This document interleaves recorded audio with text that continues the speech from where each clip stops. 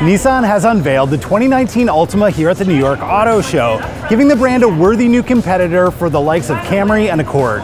A sweeping body side gives the 6th generation Altima a fast, modern shape, but the most prominent design element is undoubtedly the bold grille, which shares the general foreign language with Maxima.